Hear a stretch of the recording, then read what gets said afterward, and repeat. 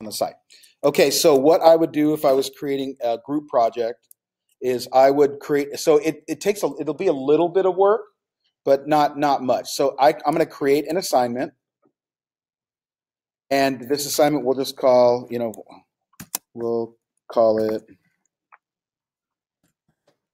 the Pharaoh assignment, okay? And so what I would do here with the Pharaoh assignment is let's say that I have created a Google slide deck that like the one I created for the zombie one. Let's say that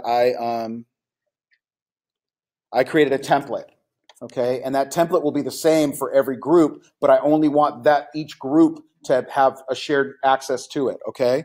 So I am going to, in this case, I will create, how many groups did you say you had? 6 or 6 to 8?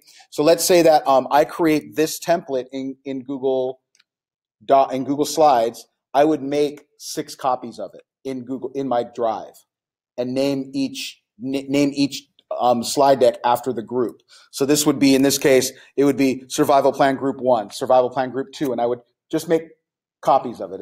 It would be a pretty quick process. And then for this, I need to move me out of the way here so I can add it. So once I add this, I'm going to say, which students do I want to have it? And let's say that I'm going to uncheck all students. I'm going to say I want Amy, Antonio, Brian, and Brianna. They're group 1. So I'm going to assign this just to them. I am going to say under the parameters of what the file is, students can edit file.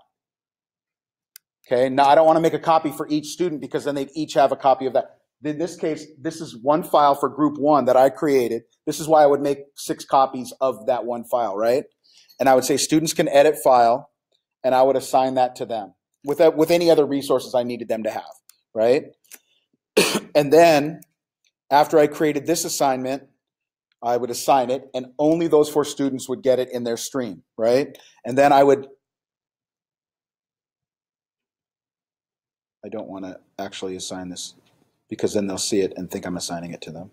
So I'm going to do it in a fake class. Well, let's see.